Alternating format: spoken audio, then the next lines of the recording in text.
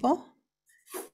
And I always like to start by acknowledging the indigenous people of the land. When we began this training last week, Eric Wilder, who is an amazing poemo artist and elder, came and spoke and welcomed us and talked to us about the Kashaya history and culture. And that was a really beautiful experience. The Kashaya have been here for tens of thousands of years, really tending this land with an immense amount of skill and observation and just compiled knowledge and wisdom about the land. And it is my hope that the work we do in permaculture can also help us in some way to become tenders and healers and carers for the land. And that's always my goal in teaching and in learning and in all the ways that I try to practice and do permaculture. So today we had a really wonderful tour in Sonoma County of some great places of Singing Frogs Farm, which you can always Google and see what they do. They have an amazing no-till farming setup there, and they produce fantastic vegetables without having to dig up the ground and till it and expose it to soil. We went over to Eric Olson's place. Eric is someone who's taught with Earth Activist training. He has his own business called Permaculture Artisans. He's also an author of many different books and has a really wonderful place with a natural swimming pond and beautiful food forests.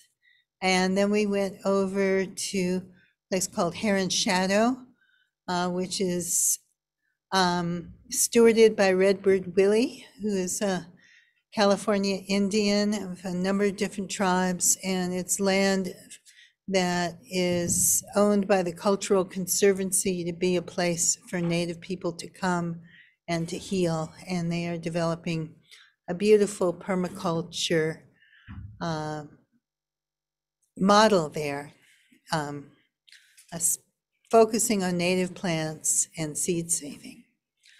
And now, tonight, we're going to do the Whirlwind Global Tour of what's going on in the permaculture world.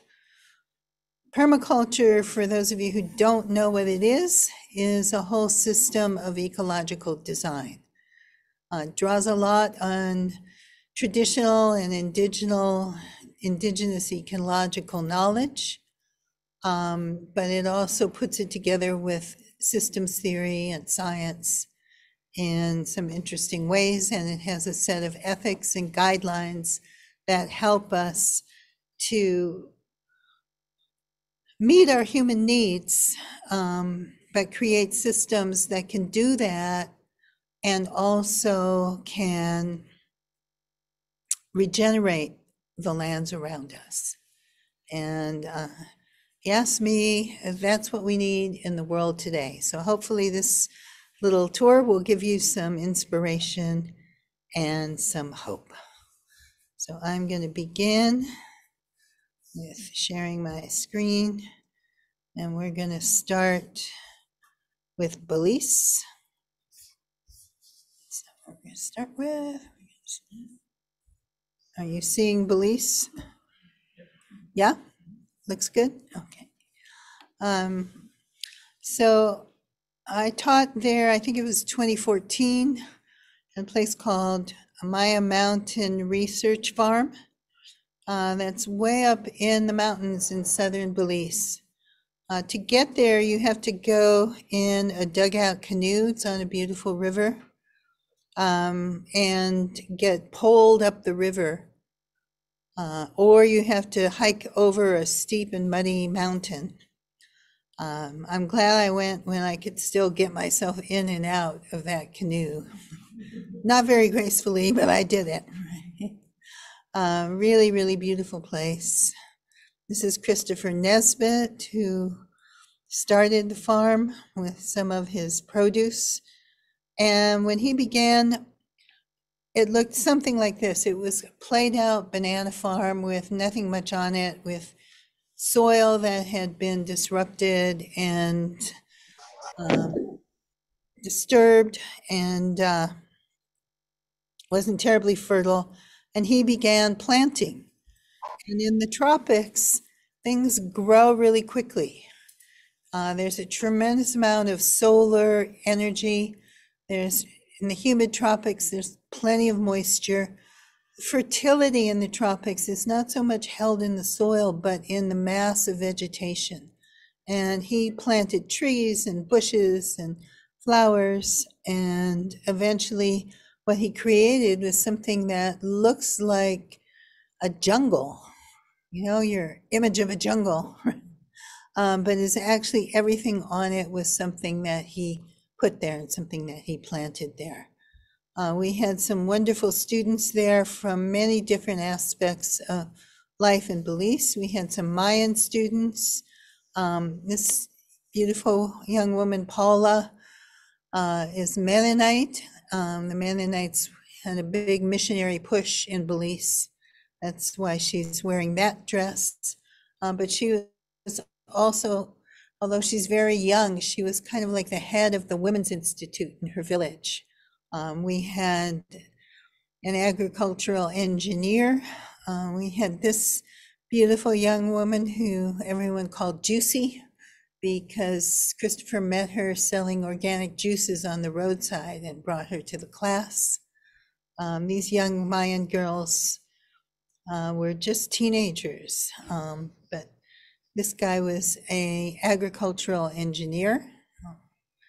And we also had a couple of students from the Garifuna community. They are the people from the coastal areas of Belize, descendants of escaped slaves and Arawak Indians, and they tend to be the educators in Belize. We made A-frames and dug swales and learned all kinds of wonderful techniques of permaculture. I co-taught this with Marisha Auerbach, you see there, and with Albert Bates, who's a really expert on biochar and lives at the farm in Tennessee. And it was an amazing experience to be able to be in this almost primeval looking forest. This woman, Miss Perlin, who is one of the Garifuna, there's a thing I've noticed gardeners do all over the world, which is you continually take cuttings of other people's plants and snip them off and take them home. And she was constantly collecting seeds and plants. Dr. Arzu, who's here, is an herbalist and a healer. She lives in a village that's sort of known for having almost everyone in the village has a PhD, and her husband is the mayor of it, and she has her own amazing healing practice. So we were planting. Again, in the tropics, often there's so much fertility, you can just stick something into the ground and it will grow.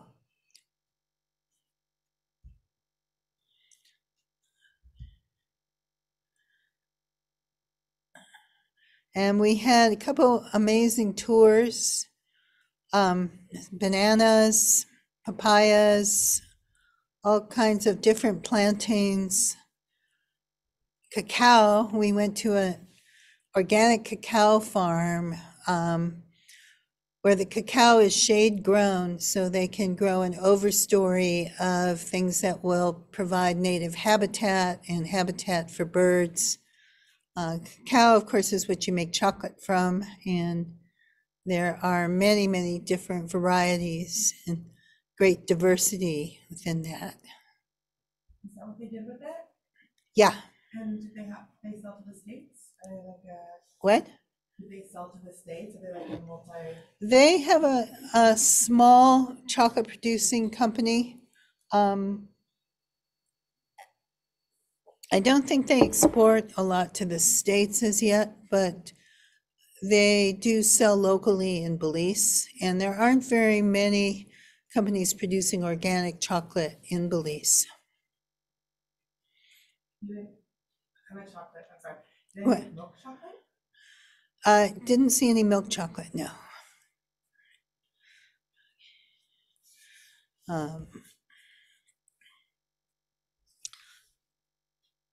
That's part of the food forests there we were working in.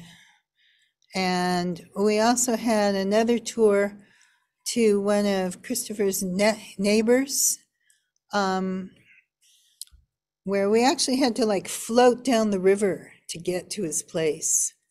It was a lot of fun, actually, just swimming down river and climbing up. And he has this incredible food forest that he planted completely intuitively. He didn't know anything about permaculture. He didn't know anything about any of these theories. He just tuned into the land. He also had land that was a played out banana plantation, and he just started planting. And he created this incredibly rich and fertile environment, again, with masses of food plants, of cacao, of plantain, of banana, of all the wonderful tropical things. Another thing that they did a lot was make biochar. Albert Bates has written a number of books on biochar. So you can see here they have a biochar kiln, and we're stoking it up with wood. There's a lot of different types of biochar kilns. This one, it's like a kiln inside a kiln. It's called a retort. So you have wood and stuff inside that central container, and then you pack it with wood around on the outside, and you light the wood that's on the outside, put a cover over it. As it burns down, it creates heat that basically bakes the wood on the inside and turns it into a very fine charcoal, because biochar is charcoal that's made in a low oxygen environment. And when you make biochar, you're making something that can become a home for microorganisms. It has lots of little pores and spaces in it, and you can grind it up and put it in the soil, and it becomes a place where all of those beneficial microorganisms we've talked about here can live and hang out. It's like, a hotel for the beneficials. And they would make biochar quite often there and used it whenever they were planting different things. This guy, Johnny Stolmeyer, is from Trinidad. He's an amazing poet, performer. This was a wonderful bicycle-driven sort of coffee grinder. This was the old guy who had the food forest, and this is his sugar press, or sugar cane, where you put the sugar cane through this press and squeeze out the juice to get the sugar syrup, I guess, that you boil down into sugar. Yeah. I know what biochar was, but I don't think I do. What is biochar? Yeah. It's biochar is charcoal that's produced in a low oxygen environment. Charcoal Yeah. used for compost. Yeah. So like I just said, it makes a home for microorganisms. And because it's got tiny, tiny little pores in it.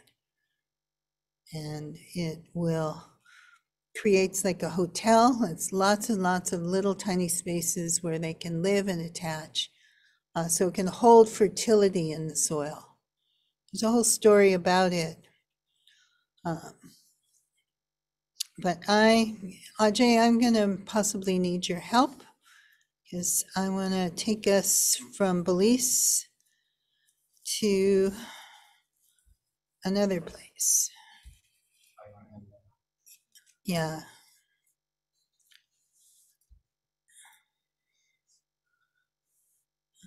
Take us now to Cuba.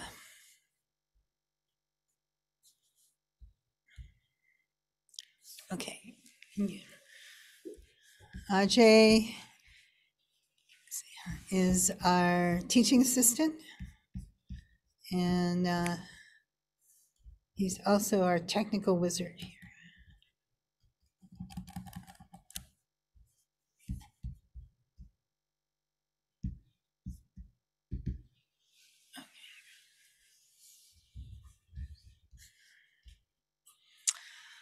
All right, so Cuba, another wonderful tropical place where there was an international permaculture convergence in 2013, and these had been happening pretty regularly, about every 2 years in different places. And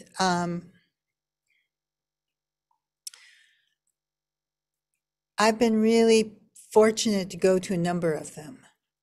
And there are times where people from all over the permaculture world can get together, can share stories, can share research, talk about what they're doing, meet each other, expand on different ideas, and also kind of help talk about permaculture, promote it in the local area. So in Cuba, when the Soviet Union collapsed, it lost its markets and it lost its source of oil. And they say that the average Cuban lost a third of their body weight in that first year. So what they did was they localized, and they found many ways to produce food without having to use so much oil and gas and transport it so far away. Right? So Cuba is beautiful, beautiful tropical island. The place where old cars go to have a second life. It's very part of Cuban culture. Somehow they got all these old cars from the 50s, and because of the US embargo, for so many years, they couldn't get newer cars and couldn't get newer car parts, and so they became really experts at refurbishing these cars. And it was, it was really interesting to see what was probably my old family car from the 50s and the first one I ever drove driving around in Cuba. Again, the tropics, you can produce this tremendous diversity of food because there is so many resources. We were able to visit a number of different places that were right outside of Havana. We had a one-day tour there. There was an organization there that had started a lot of permaculture gardens just in people's little backyards and little areas. They called them their sistemas, their systems. And they each had like a little name. They each had a different quality. And we had a lot of Cubans with us at the convergence. I really loved this woman because she told me I danced like a Cuban. And this was her little sistema, and just like her backyard garden, but she'd reused very creatively all these materials to create planting areas, old insides of refrigerators to be plant stands. She had little polycultures of vegetables everywhere. Had a little pond. And you could see that she not only was producing food, she was having a whole lot of fun with it. This is the organization, Fundación Antonio Núñez Jiménez, that had sponsored teaching all of this permaculture. This was another little sistema called Mi Sueño, my dream. And it was, again, like a lush jungle, but full of things like bananas, papayas, moringa, food that you can eat. John Valenzuela is a local permaculturalist here from Sonoma County who's a real expert on tropical fruits and unusual fruits. And I tended to follow him around because he knew about everything. And this is moringa, which is almost like a miracle plant in the tropics. It's got leaves that you can eat that are high in protein. It's a legume, so it's a nitrogen fixer. Its pods, if you drop them in water, will help clarify and purify the water. It'll help build your soil, and it's almost like a superfood, very high in nutrition. This was another one of the little backyard gardens where they did a lot of teaching and training. You can see here's a banana circle with greens and vegetables growing all around it, and a little polyculture. That's water catchment from the roof. They also did a lot of creative adaptation to not having oil and gas, like using horses as transport, or donkeys, bicycles. This was the local fruit peddler coming around on his bicycle cart. It's John and Brock Dolman from Occidental Arts and Ecology Center showing a little egg in front of a living fence. And again, in the tropics, often you can just stick things into the ground and they'll grow because it's so warm and humid and fertile. The other thing they did in Cuba was more conventional organic farms, but placing them really close to the city. So this is an agroponico. It's called agricultural farm, all organic, because they could no longer get the pesticides and the herbicides. And this was growing right in the outskirts of Havana. They had a little shop where they sold their products, and they had a beautiful little Santeria altar in the middle of the garden. And at the Convergence, we met at a place that was kind of like a government resort for Cuban people. It was very simple little cement huts, but right on the ocean, beautiful ocean. And that's Penny Livingston, who is the first permaculture teacher I had. I'm going to be teaching again with her next summer up in Canada. And lots of opportunities to experience the bounty. That's Pandora Thomas, who also teaches with Earth Activist Training. She started the Black Permaculture Network, and she has a wonderful farm called Earthseed here in Sonoma County. That's a resource place for Black farmers and farmers of color.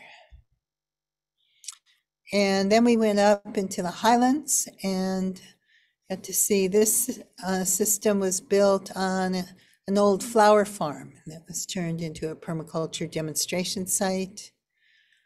Beautiful hedgerows of flowers and a wonderful mandala garden looking at patterns of nature to make beautiful food. They also did some of the first cob building in Cuba with this little thatched cottage. And we visited a place up in the mountains where he kind of collected trees and unusual fruits and vegetables. So it's just a sampling of all the different fruits that he had growing at one time. And we also got to visit a natural park with these amazing trees with bromeliads and orchids and everything growing on them.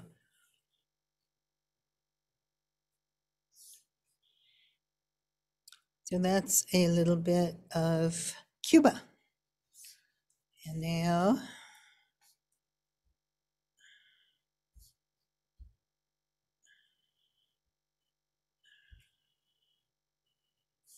we're going to go to a whole different kind of ecosystem.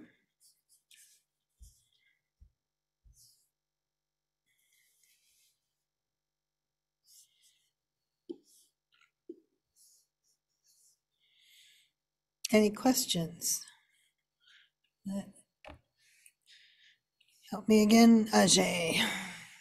Slideshow? Yeah. Even though it's a Zoom meeting, you can still ask questions.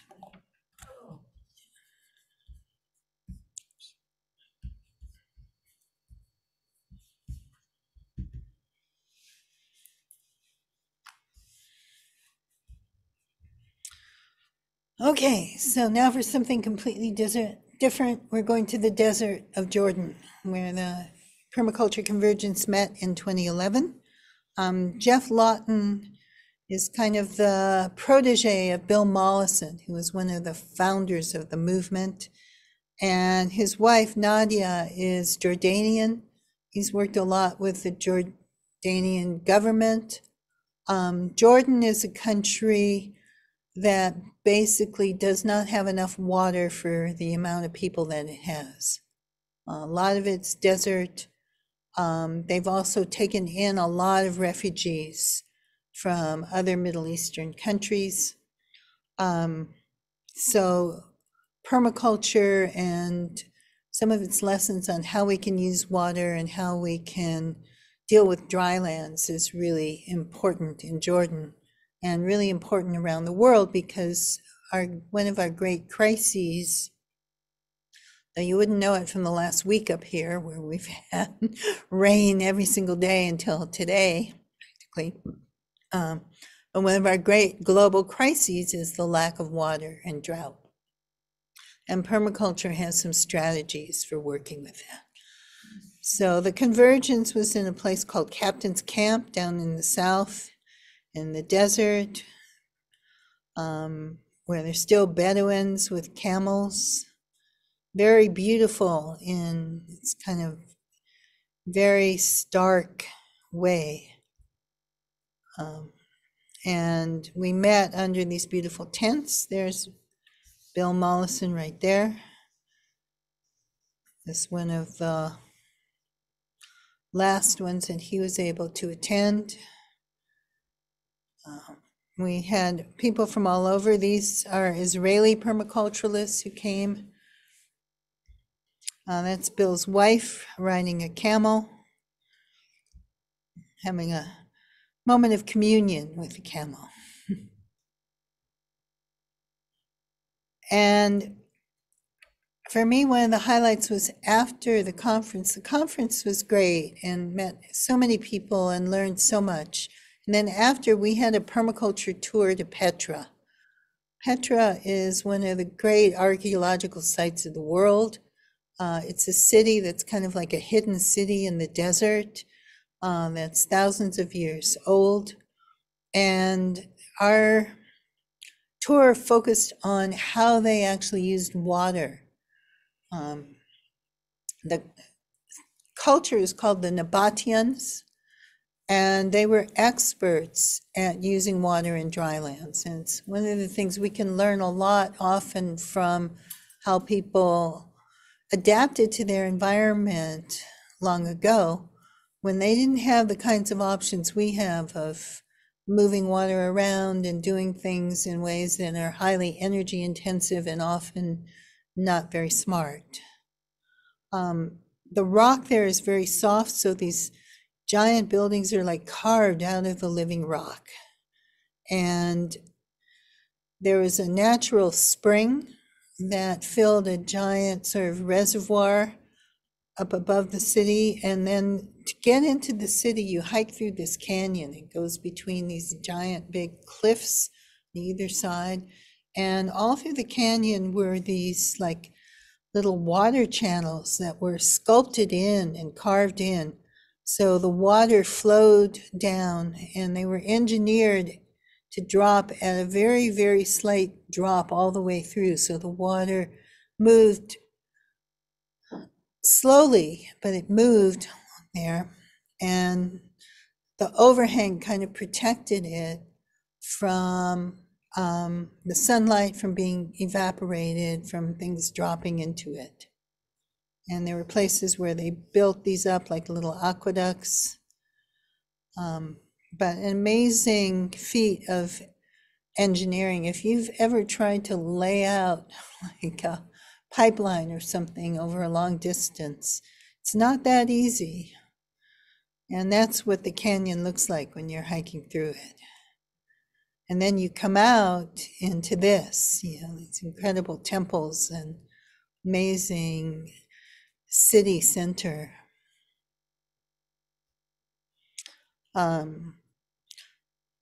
So some of these old techniques for dry lands are capturing water and storing it in cisterns and rain catchment.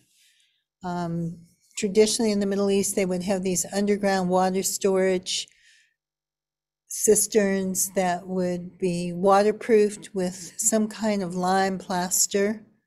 And then you could draw the water out, and it was kept cool underground, so it didn't grow a lot of creepy things and dark. This was a well in Jordan. And this was in one of the villages we visited where they were growing trees. And in the drylands, what you want to do is you want to surround them with mulch, plant them in wells so that they've got something to capture the water in, a little berm around it. So they could flood irrigate that, the water can sink in, and they mulch around it to keep the soil moist. We visited Nadia's farm in this area, very close to the Dead Sea, where the soil is it's like white. It's, the opposite of that lovely, lush, fertile, tropical stuff. It's cracked, it's dry.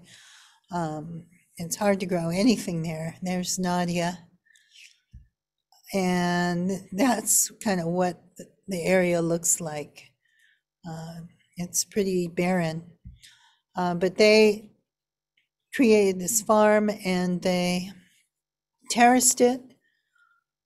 So digging swales and terraces, as we've talked about, are ways of capturing that water and having it sink into the ground instead of running off. And then they planted a lot of very tough desert trees like acacias and mesquites, things that can grow with hardly any water and also fix nitrogen, many of them. And then what they do is they chop and drop them. They cut them down, let them resprout and regrow, or they limb them up and they use that organic material to build the soil. Because in this desert, it's hard to even find stuff to mulch with. They also had a little duck pond with some ducks, and they had a little vegetable growing area under some shade cloth, because the sun there is actually almost too hot for vegetables, and just bake them alive with drip irrigation and mulch again. And then plant fruit trees in and among the desert trees. And so you can see them building soil in these little wells in this really white, barren area. And there's Bill again.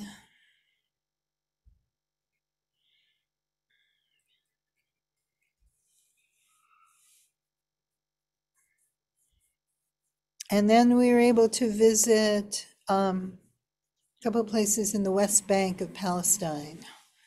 This is the wall the Israelis are building to separate Palestine itself from Israel proper along the border to prevent Palestinians from being able to come into Israel. I had been there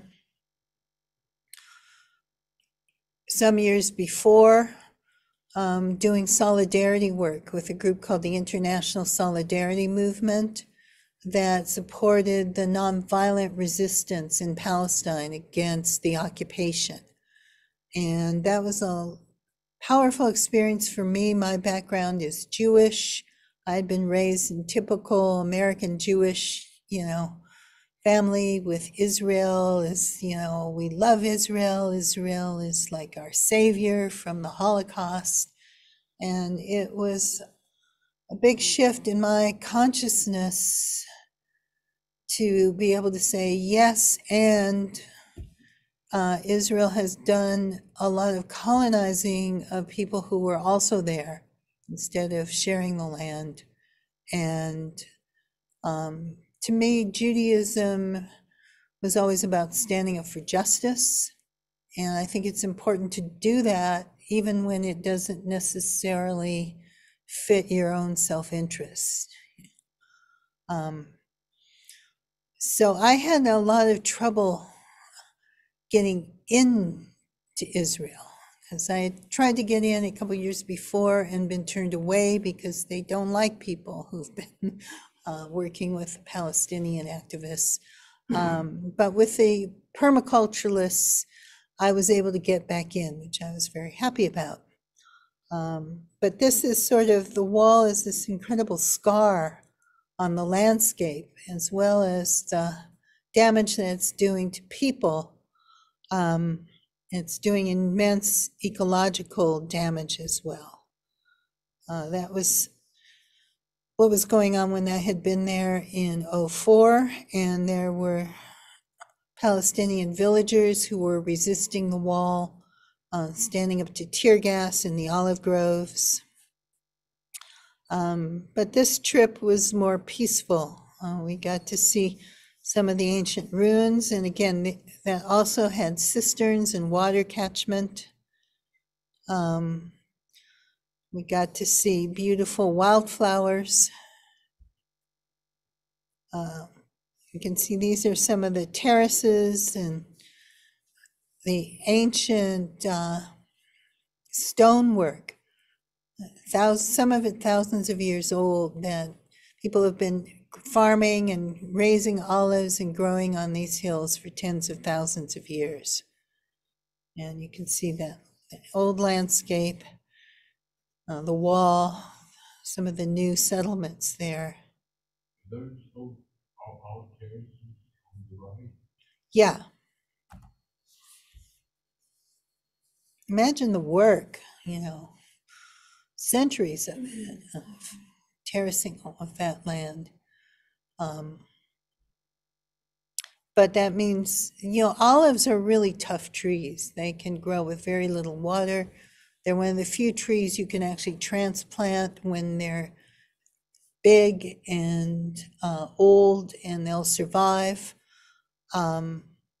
They can grow for 1,000 years, and they can produce olives for hundreds and hundreds of years.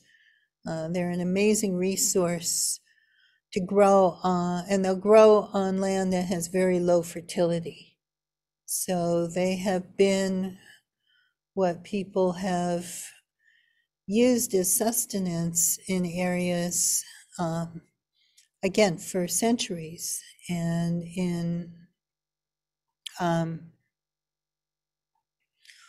Palestine, Israel, Greece, and many other places where over centuries agriculture has really depleted the land, olives have been the sustenance for people.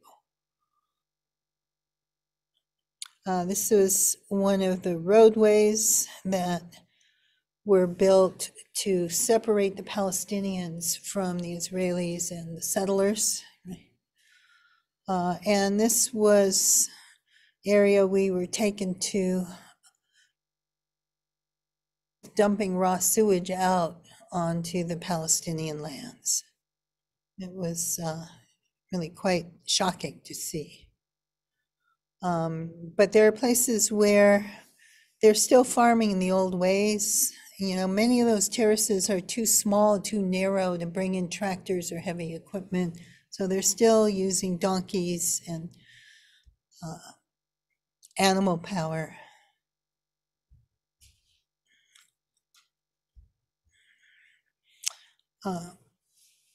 And this was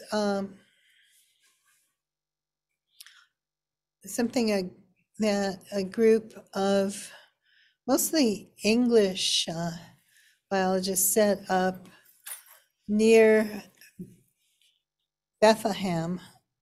That was a little permaculture center we visited called Bustan Karaka. And they built, they did a natural building with a bottle wall that was the most extreme bottle wall I've ever seen. I don't know where they got all those bottles, but it was quite amazing. It was Tom, some of our group, and they had taken these olives that had fallen out of production, swaled the area, irrigated it, and brought them back into production. They were botanists and biologists, so they had collected many, many different types of desert trees and native trees, and were planting them to see what would grow and to see what natives would work in that environment. Mesquite comes from the American Southwest, but it's a nitrogen fixer. It has pods that you can make a kind of flour from.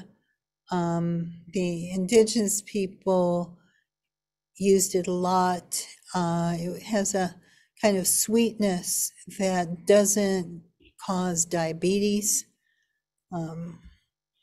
Other kinds of acacias. They built water storage where they captured the water in the winter and shaded it so it wouldn't evaporate. Just very simple. There was also a woman who was doing aquaponics in the village. And aquaponics is a way of growing fish with water and plants in a system where it circulates. So plants clean the water, and then the fish poop in the water, and that fertilizes the plants. And you can grow with 70 to 90% less water than in growing in the ground.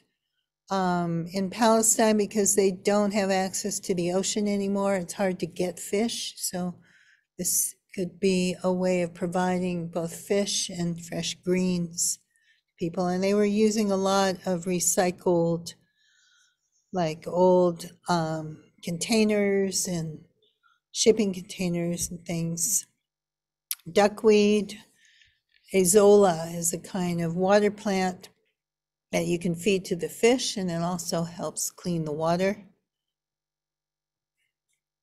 And that was their system.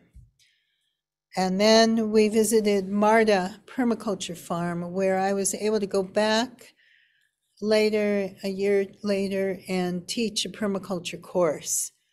And this was started by Murad Al-Khufash in his village, native village. And he's got a beautiful permaculture system there. That was Jillian Hovey who co-taught with me, and these are some of the ancient olive trees. Really amazing to see these trees that are hundreds of years old. The trunks have just braided themselves together. People put rocks in them and to try to give them some more weight and help them stand up to the wind. And they're just like ancient ancestors there. And it's a very beautiful village.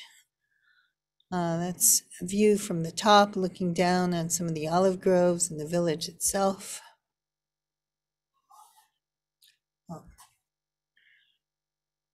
Murad says up on the top there is an Israeli settlement called Ariel. That's one of the oldest and largest. And when you say a settlement, what it is, it's more like a suburb. You know, when I hear settlement, I think of some, you know, like a log fence out in the wilderness somewhere and a cabin, but it's like a giant gated community surrounded by barbed wire. And Murad said in his childhood, they used to play soccer up on top of there, but now you can't go there if you're Palestinian. It's guarded and there are machine guns and everything to keep you out. But this was an ancient cistern we ran across hiking in the hills. This was one of the local donkeys wandering around. We have a donkey that wanders around these hills a lot over by our ranch, and I felt like somehow they were linked. So Murad has done a Mediterranean food forest with overstory of olives and other fruit trees and understories of things like perennial vegetables, herbs, shrubs, and berries. And he also has some big greenhouses where he does more commercial growing for sale and to support enterprise.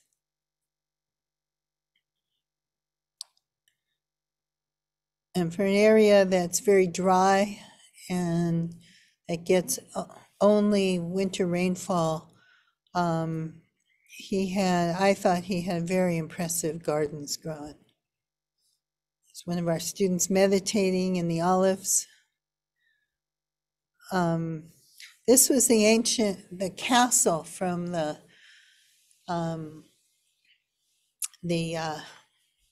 Turkish times in like the 1500s that actually belonged to Murad's family at one point. And one of the women in our group worked for an organization that was restoring a lot of the historic architecture in Palestine. So we got to go and visit it. And there are people still living in parts of it that hadn't fallen down. And we got to go see inside some of the rooms. You could tell that they were once very elegant, very beautiful.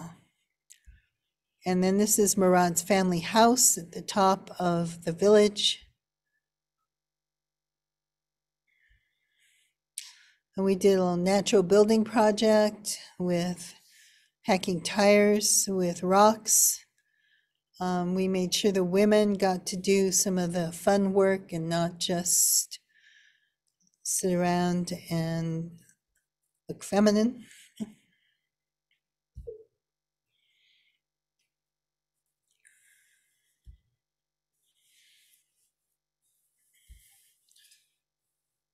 I said we had to get the men to do some of the work too, not just sit around and watch the women work.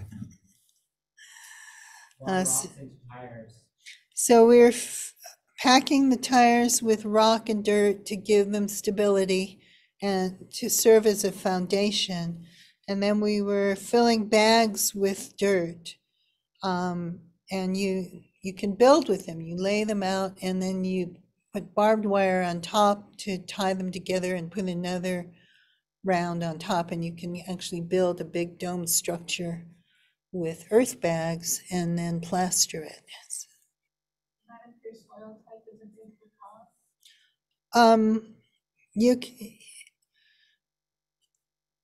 It's just a different way of approaching it than cob.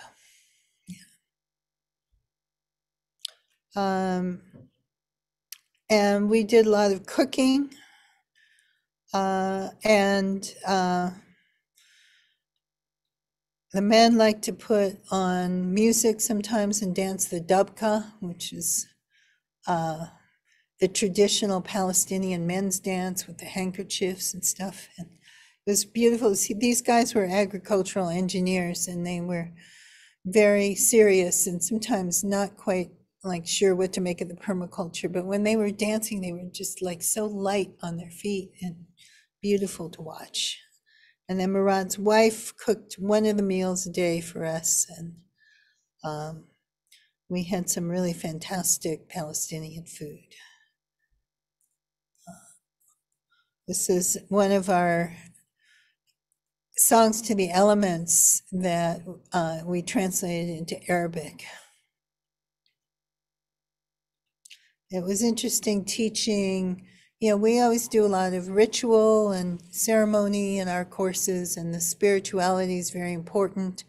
And adapting that to a group that kind of went from very religious Muslims to a few students who were Palestinian Americans from the Bay Area and had been to our spiral dance. You know, it was an interesting challenge, but I always feel like if you focus on getting people to connect directly themselves to nature and to observe and to just take that time to be in nature, and you focus on the things that are common to all of us, like earth and air and fire and water that sustain our lives, then that kind of transcends all of those religious divisions.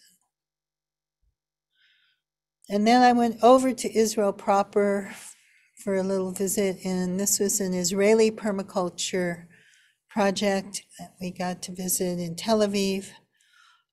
This was a school for extremely disabled children, and this is the air conditioning at the top of the school. And if you have ever had an air conditioner, you know what it does. It produces a lot of water. That's part of how it works, is with cooling. So what they did was they arranged to capture all the water, store it in these big tanks, and then use it to grow food and vegetables, and to do it with raised beds and with wall plantings, so the kids in wheelchairs could go along there and garden and enjoy the plants.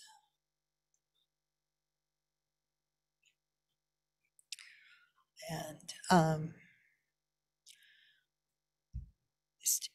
carrying on with dry land strategies, water storage, many different places. This was in France, just rainwater catchment. This was in Seattle, roof catchment in a series of barrels.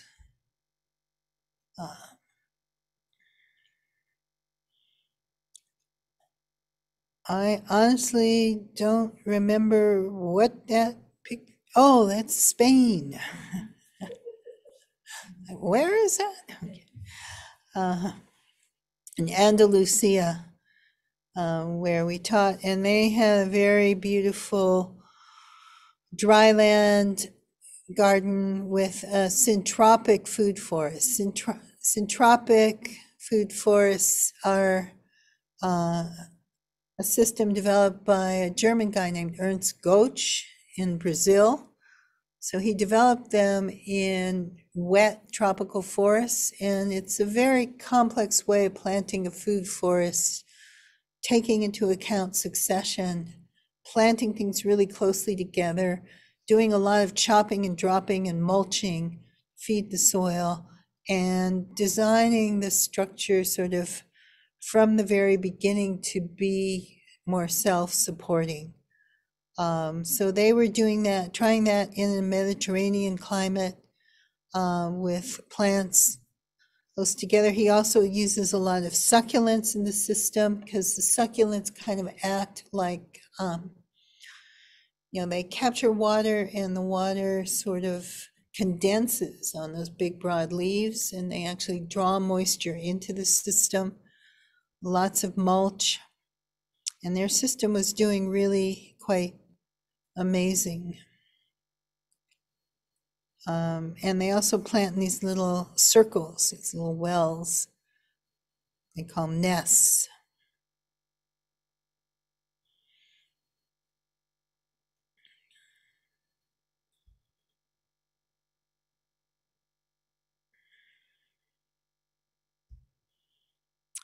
And this is Egypt. Some of you may have seen this, but this was a beautiful retreat center where we taught at, and all done with natural building using mud, clay, some baked bricks and some unbaked bricks. In Egypt, there's basically no rain. The water all comes from the Nile, but they have, again, thousands of years of agriculture that was based on the regular flooding of the Nile, where it would flood, it would cover everything with silt, which would renew the fertility, and they would channel the waters of the Nile through canals and through irrigation, and had incredibly productive agriculture that was really the breadbasket of the ancient world. And today they still grow a lot. They often use an overstory of palms that creates this light shade that actually helps with some of the extreme heat. And you can see the pyramids in the distance.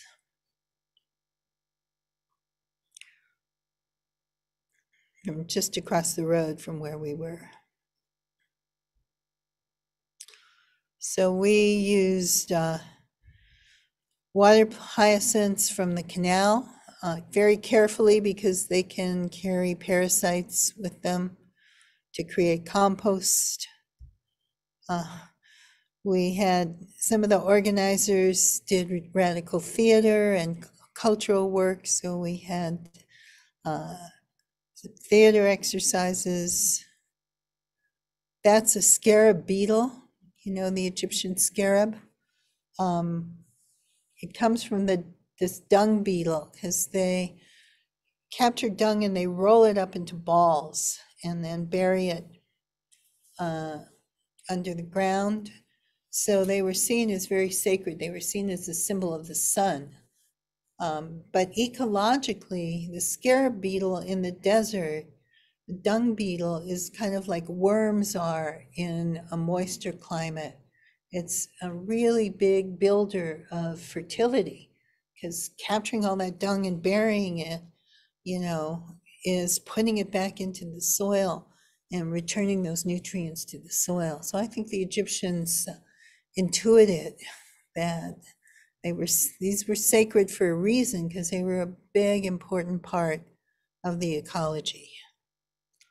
So we did some natural building as well, not nearly with the level of commitment or skill of the ancient pyramid builders, but we did make a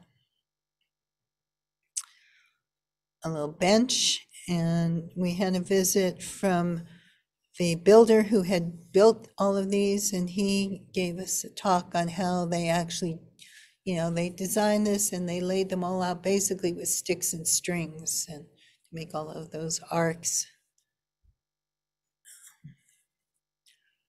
And this is really an incredibly beautiful building. And the guys in our group,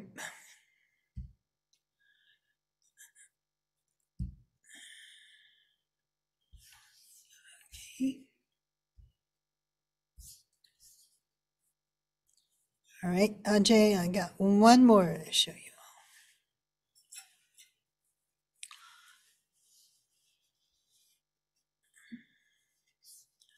Did I stop sharing? No. Stop sharing.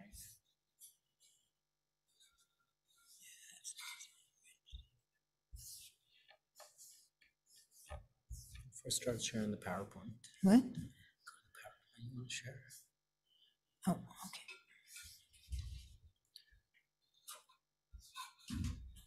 So any questions on that?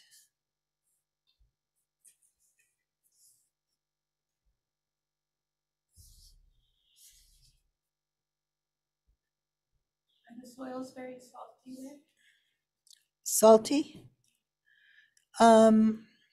In places they can be, because the thing about long-term irrigation is that there's often a lot of salt in groundwater. And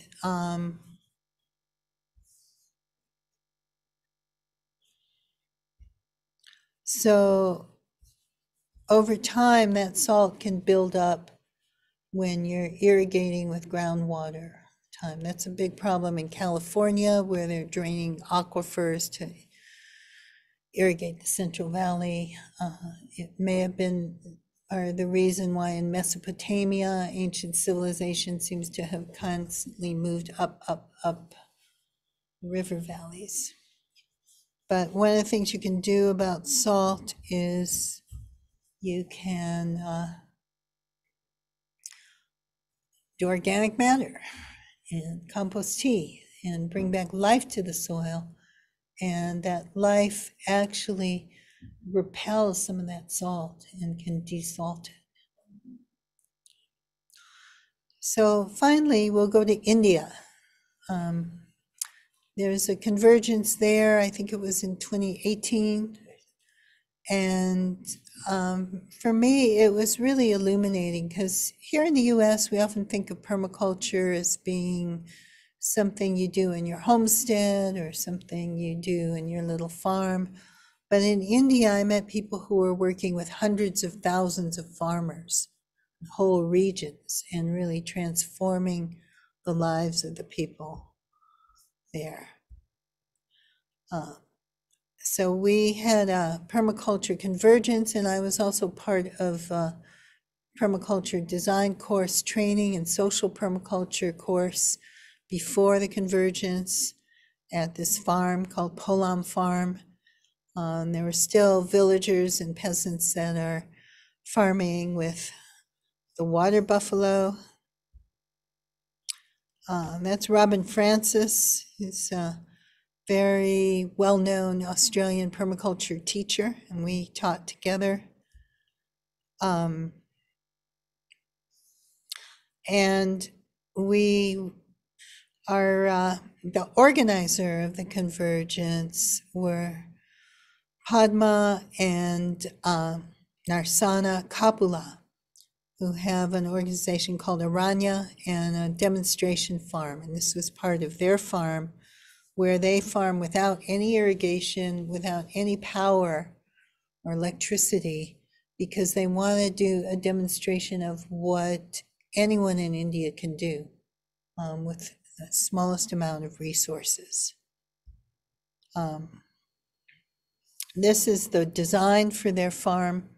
It's laid out. It's only about 5 or 6 acres. And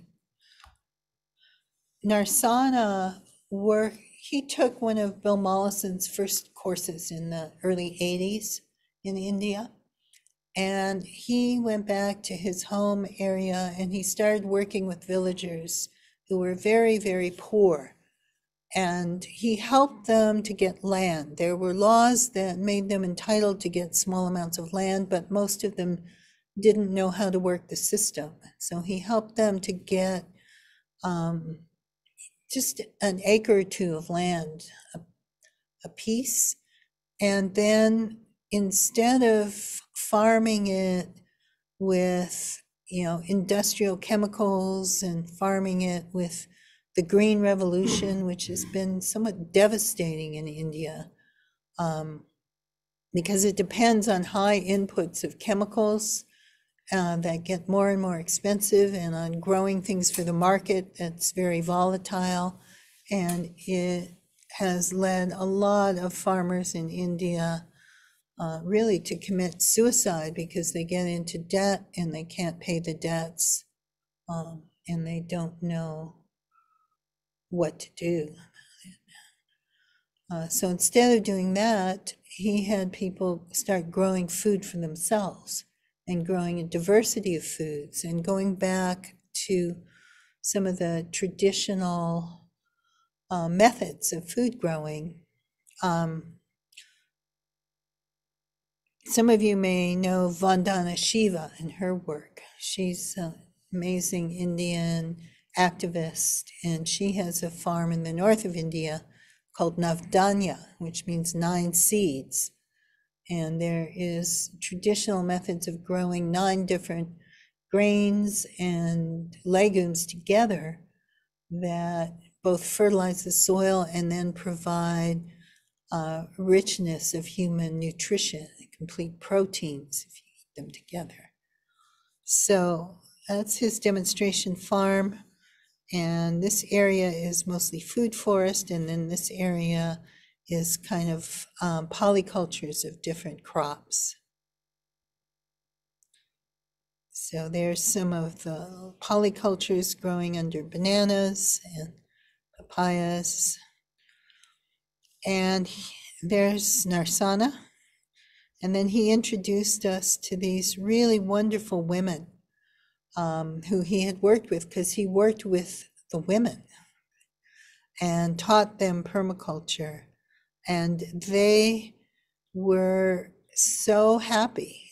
This had transformed their lives in so many ways. There he is.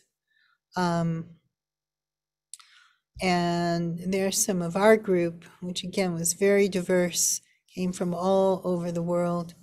That's Clea Chanmal, who's another Indian permaculturalist from the South, who also is working with like hundreds and thousands of farmers. And here's the women, and they were singing for us. They wrote all these songs about permaculture, and they were going around to other villages and teaching other women. And because of that, you know, it meant they had food to feed their families. It meant that they had a raised status, because instead of having to go to their husbands to ask for money for food, their husbands had to come to them to ask for food. Now they were seen as teachers and leaders, and they were just beautiful to see how happy they were.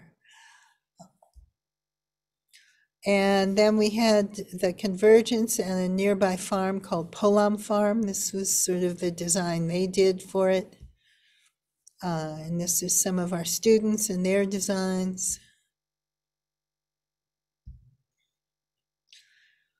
And there was a big conference in Hyderabad, and the women came and on their beautiful saris. And I will say Narsana had done a tremendous job bringing in some of the cultural aspects of India, which is so incredibly rich. So they had drummers, they had musicians, they had all kinds of beautiful things. They had this amazing altar of seeds at the entrance to the conference. Vandana Shiva came and spoke, and that's Padma there. And then at the convergence, they also had a whole area where villagers came to demonstrate some of the traditional village crafts, like pottery making, you know, weaving, other things. This is Igo Lemos, who's from East Timor, and he's someone who has written a tropical permaculture handbook with his organization that's online that you can get and download, that they make available for free for everybody. He works with schools, and he had got permaculture gardens in something like 100 schools in East Timor, and they were on track to get them into every school in East Timor within a few years. And he also said, somebody said to us earlier today that it's important when you educate the children, you also educate the parents.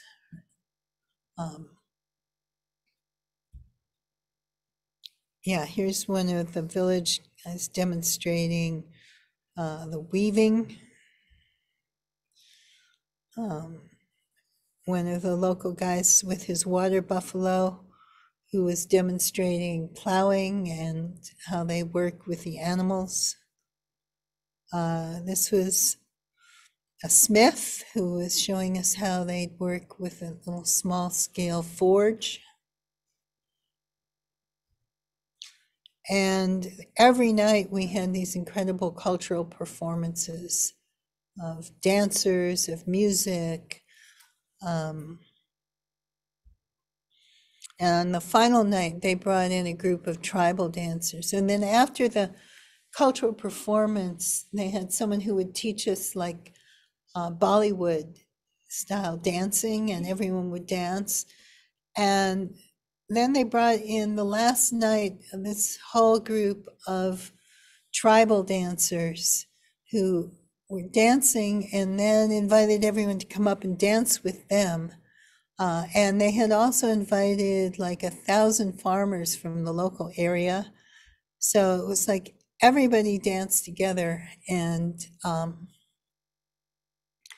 the thing about India is, a lot of times when you're in a foreign country, you feel like shy about taking photographs, and do people want to be photographed, and do they want to be seen and observed like that?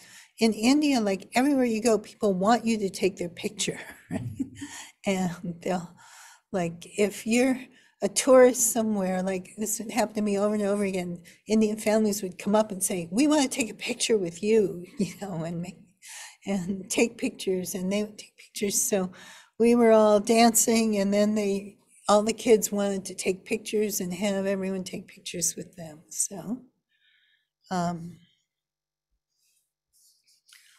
that was a little bit about the global permaculture.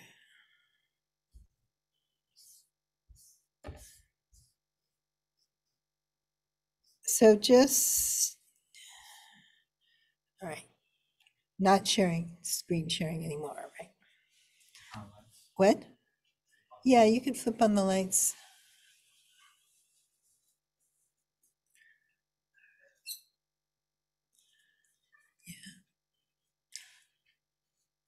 So I hope this just gives you like a little bit of a feel for the scope of the movement globally. That again, in the US, it's it's growing all the time, but it has been more focused on the individual farm or the eco-village. But globally, it has made an enormous impact in some places and has shifted the way people look at growing food, and shifted real people's lives in very positive ways. I'll also just mention a couple of other things. When Russia invaded Ukraine, there's a Ukrainian permaculture group that reached out to the Permaculture Association in Britain and some other areas, and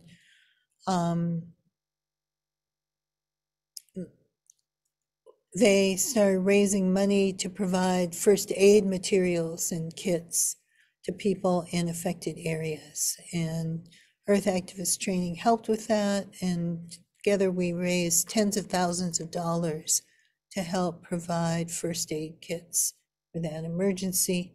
And they also helped find places in eco-villages and permaculture communities for some of the refugees. There's also a group, my friend Sherry, who is with us today, had been working in Afghanistan with a group of peace volunteers for 10 years before the US left Afghanistan.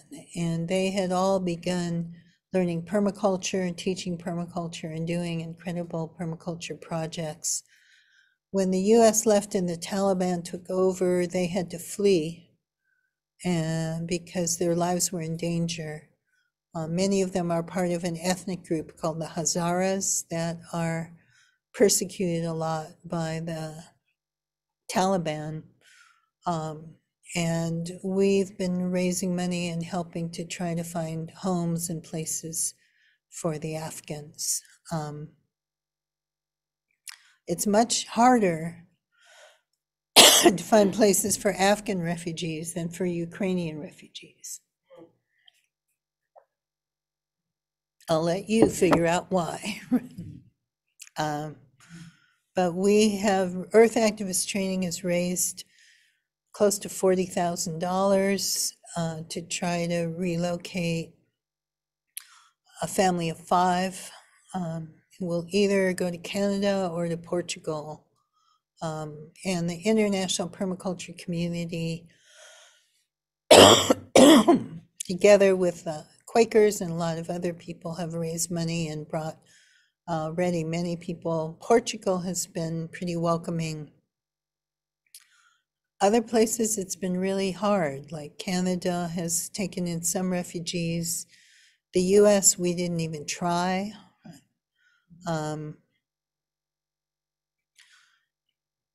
It's been a lesson for me on just how extremely difficult it is to get through the bureaucracy of the immigration system in country after country.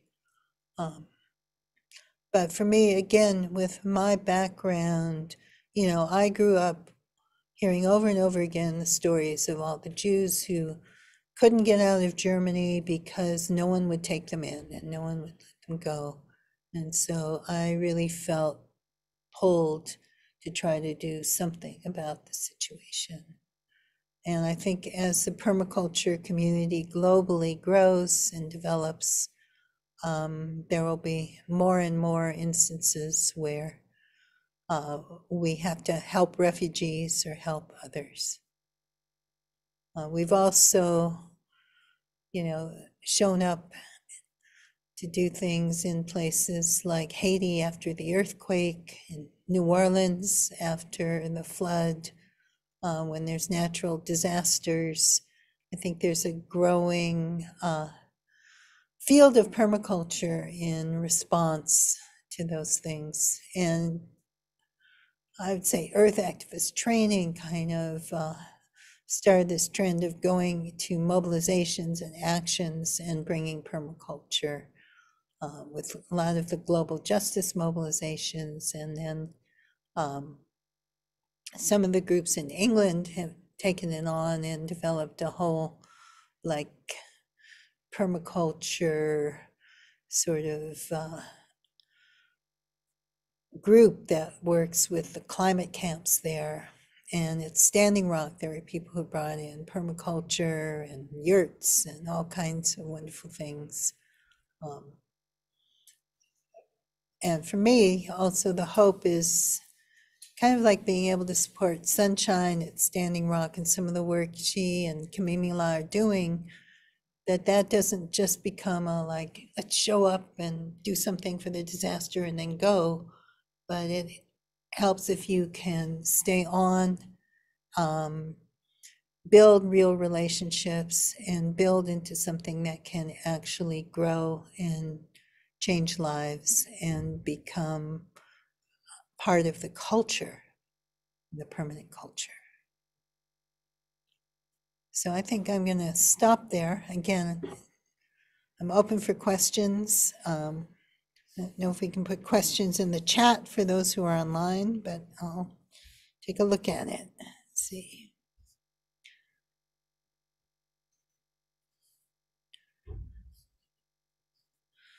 I see. Can we put rocks in trees when they're in danger of being blown over or falling over due to saturated soil here in Sonoma County? I would say give it a try and see what happens.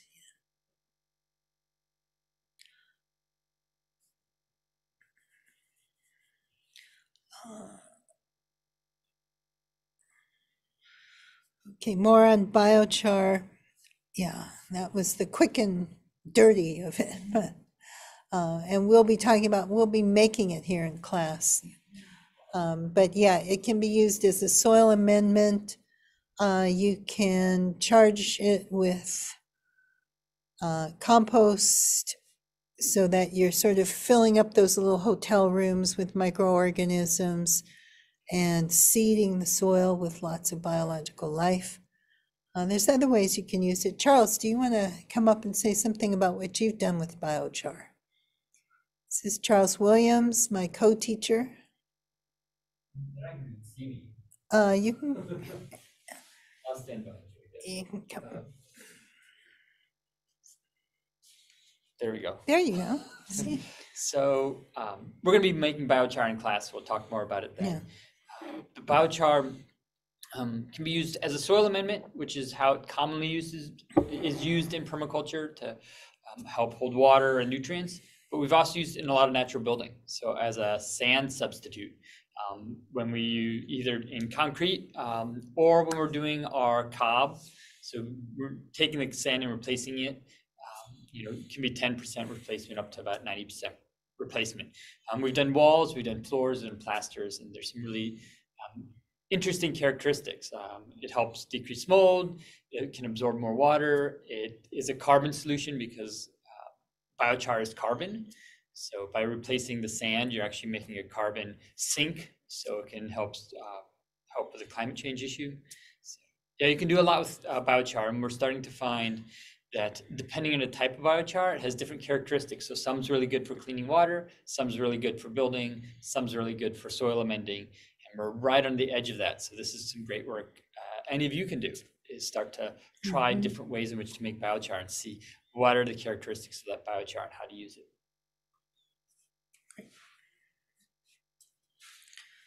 All right, Dusty, yeah, put rocks, you can put them on the tree roots. I don't think you're gonna get heavy enough rocks that they're gonna cause a problem with compaction or anything. I don't know if it'll work, to hold those trees from the saturated soil, but you never know, it might be worth a try. So I think we are pretty much at our time. We try to end by 9 o'clock. I want to thank all of you online for joining us. And we hope that we'll see you. We have a lot of really wonderful courses coming up online. We also have some in-person courses coming up with a restoration intensive at the end of February, where you can come and just immerse yourself in wonderful hands-on projects for 10 days and learn a lot of permaculture. We'll have, in the summer, I'll be teaching with Penny Livingston up at our Eco Village in British Columbia. We'll be teaching a full permaculture design course in person, and possibly in August, I'll be teaching one in France. So if you go to earthactivisttraining.org, you can sign up to our mailing list and you'll get information on all of this wonderful stuff. And have fun, regenerate, and get your hands in the earth. And I hope you've all weathered the storms. We're happy that we've got power back here and could do this live. And maybe these storms will wake us up to the need to actually come back into balance with the earth. So good night, everybody. Thank you.